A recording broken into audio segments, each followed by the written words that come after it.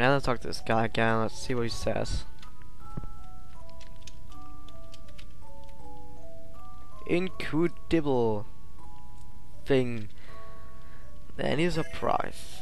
A gnomish bread shows the world map, so we don't actually need that thing, but I think we can sell it for a bit. So I think this place here, we don't actually have to go to this place, but I want to do it because I think I can buy some stuff near, like magic. I think some new magic. Yes, we got site, place, detailed map, and it's just some so I'm gonna buy it. And every level 2 spell. It says level 3, but I mean level 2 damage spell. Level 2 fire, level 2 blizzard, and level 2 thunder. We got cure, but we already got that. Very important. Teleport. And I'm gonna buy the other stuff because I don't have that much money. And one level 2 spell is enough, actually. So here we go. Fight and teleport. Teleports parties out of dungeons. Very important for later in the game. When you're in the end of a dungeon, you want to go back and don't want to walk. You might want to use teleport. But I'm not gonna do this much because I want to battle to gain some more experience. Because I need to level up, obviously. Okay, let's see what armor we can get. Oh, some new stuff. Could buy the flame meal, but it's a bit too expensive. Okay, a headband, a Kenpo G, and should we go mage robe? No, I want to see what weapons there are first, because maybe we're gonna get some claws and something for Raffia.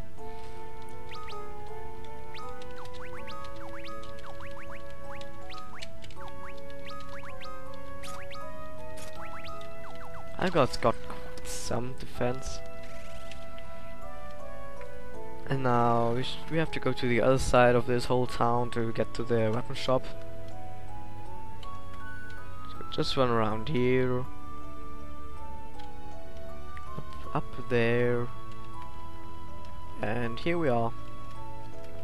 The weapon shop.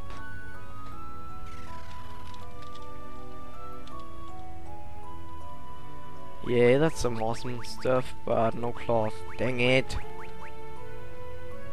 You don't need that. We could need a fire staff for Raffia, but it's a bit too expensive actually. It's better to buy the mage robes instead of one fire staff. Still no cloth for Ingus. Where the hell do we find some? Damn it.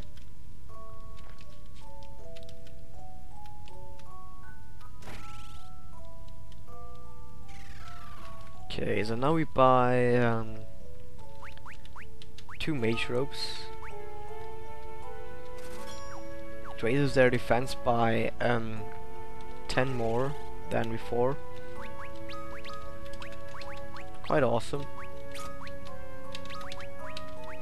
We get quite some defense other than before, where they were just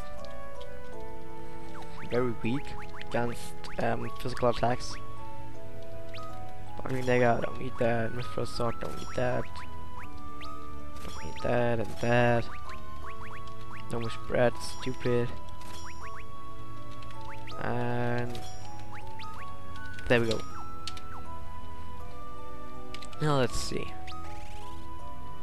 3,400 chill. Awesome.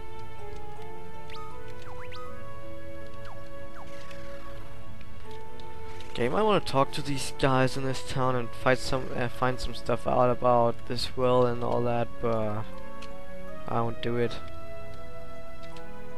But we will do heal up. Even though we don't actually need it that much, but I still want to heal up. It doesn't cost that much. And we need every bit of HP and MP that we can get.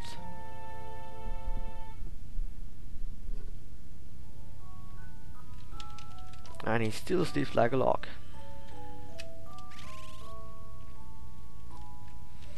So now we actually have to go to some other place, and it's on the north side, on the west northern island there, where our ship is. And I'm gonna go back to our ship with Chocobo, of course, to avoid random battles, because random battles here don't give that much experience, so it's pretty much a waste of time. Oh yeah, and you can't enter this floating tree. Okay, I can run around like this and look what's in here. Yeah, the Chocobo can run on water, but actually not climb. Cannot climb waterfalls, it says there. Not that much to explore in here. So let's take our ship. Once you get off, the Chocobo runs away. Cute. I'm just saying what everyone thinks. Those are cute. So we now sail up here, and here's the castle, but it's empty. Because it's actually the castle of King Argus. But I'm gonna tell you now, it's empty because the inhabitants are gone. But still, I want to search for some hidden passages to find some treasures. So have a look on the wall, there it is. You can see on the wall there's a hidden passage, or at least it's supposed to be one, but not supposed to be a hidden passage. Okay, I don't get this. I really don't get this. Should be a hidden passage. Okay, anything in here? Nope. I think there's nothing out here as well. Yeah, there's a spring there to revive your fallen party members. We don't have any fallen party members.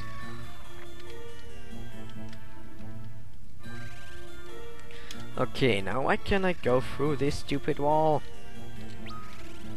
Whoops, that was the wrong button. I mean, it's signed as, hey, obscured wall. Ah, okay. We'll actually come back and visit this place later in the game, so screw this.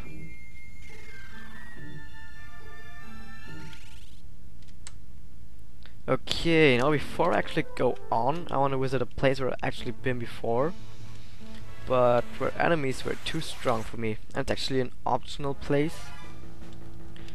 Kill a fish. But I still want to show it to you, because I've actually never been there, because the first time I saw it I ran away because the enemies were much too strong. But I never visited again.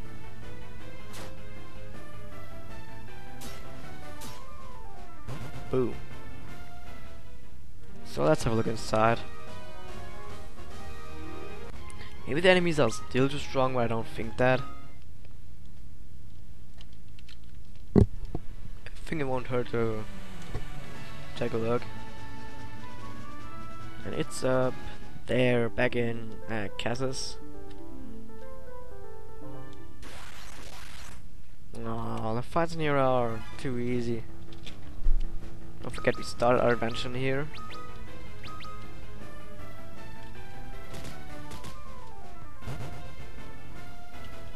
It's one down, and another one down.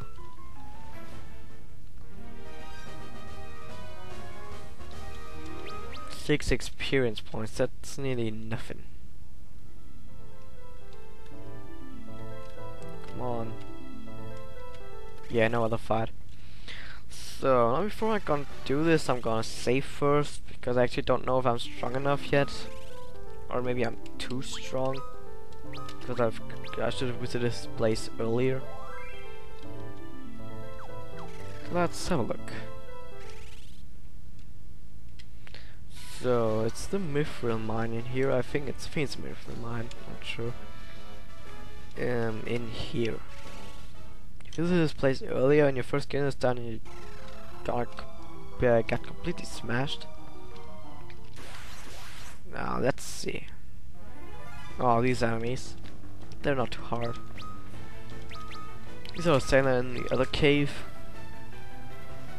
Though I think they're a bit stronger. Okay, definitely the end's strong for this place. These skeletons have around 60 HP. Or 70, something around that.